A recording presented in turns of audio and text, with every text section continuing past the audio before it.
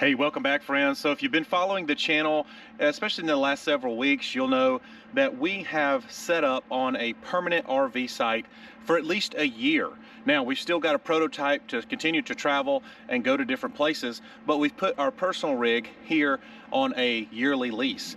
Well, the site needs a lot of improvements. We're thinking about gravel, maybe a deck, something like that. But one of the very first things I was concerned with was a fire ring. And you can see this one here. I put this one together for less than $90. We're going to talk about it in this video. Should be a pretty short video. I hope you'll stick around.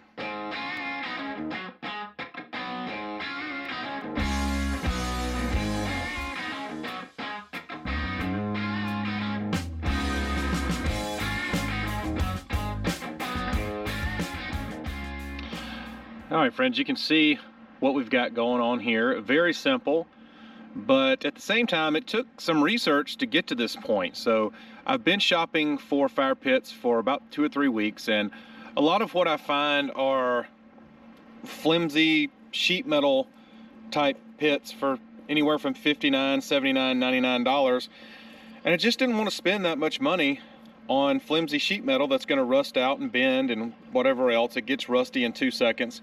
First fire you have with it, then it rains, it's going to get rusty.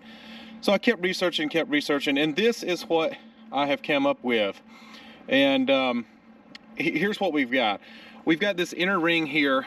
This is from Hampton Bay, Home Depot. No affiliation with them. But yeah, a lot of times you can find these rings on Amazon or eBay or something like that. But they cost, you know, upwards 50, 80 bucks just for a ring of steel. This one costs $30. And I like that it's got the vents on the side. You know, it's supposed to be freestanding. You're not supposed to put anything around it. That's what the advertisement says. And you can see it's got a pattern there. It's got some nice mesh around it, the inside. But I like that it allows it to breathe. So I started with that. And then we just basically took retaining wall blocks. Now you can see these blocks aren't that big. They're probably about 7 inches or so across. They're not the real big retaining wall blocks. And we've got 42 of those. So if you wanted to do this, you get 42 of these at $1.38, and you get this $30 ring. Ends up being about 87 bucks.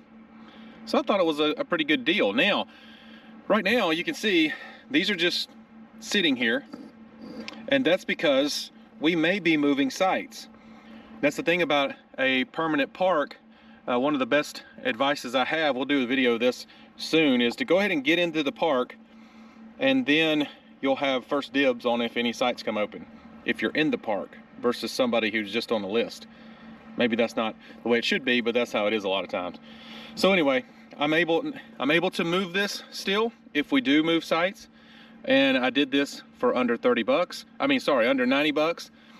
I thought that was a good deal compared to the $99 sheet metal fire rings. So anyway, guys, just a real short video. If you're interested in doing something like this at a permanent site or even in your backyard, obviously you'd maybe throw some masonry adhesive in between the blocks, or some mortar, maybe some heat resistant mortar if you wanted to make it permanent. But I thought this was a pretty good option for 87 bucks. Real quick video today, guys. I hope you enjoyed. I hope it's useful. And as always, consider subscribing. See ya.